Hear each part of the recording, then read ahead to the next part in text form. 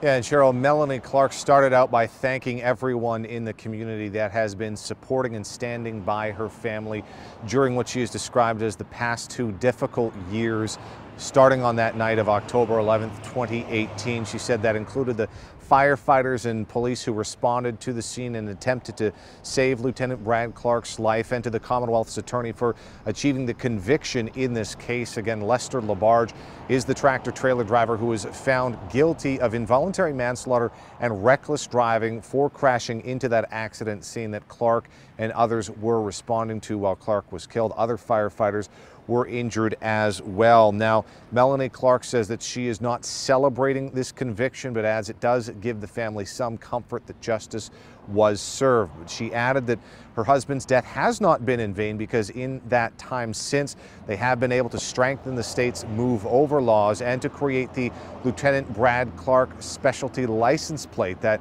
goes on sale in December and will help raise money for the families of firefighters who are injured or killed.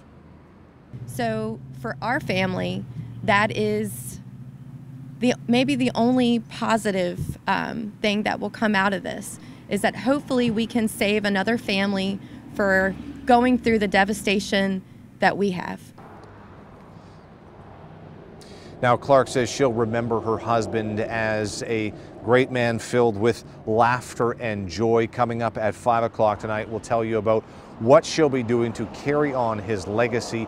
Meanwhile, for Labarge, the tractor-trailer driver, he still remains to be sentenced in this case. That will happen January 13th of next year, and he faces up to 11 years in prison. Working for you in Hanover County, Cameron Thompson, CBS 6 News.